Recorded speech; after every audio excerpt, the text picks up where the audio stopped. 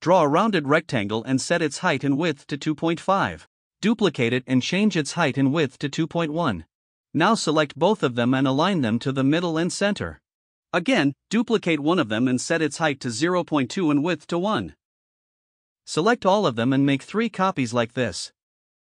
Delete these parts, then make 2 copies of little rectangle and adjust them like this. Copy them and paste them into these positions. Select the middle rectangles, hold the Shift key down and drag them to the outside. Select these shapes, then choose Fragment from the menu. Delete the extra parts, then make these shapes union. Now bring the little rectangles to the first position.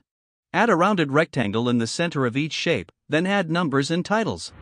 Duplicate the slide, then in the first slide delete these parts, then align the rest of them to the middle and center. Select the second slide and add morph transition to it. Follow for more tutorials.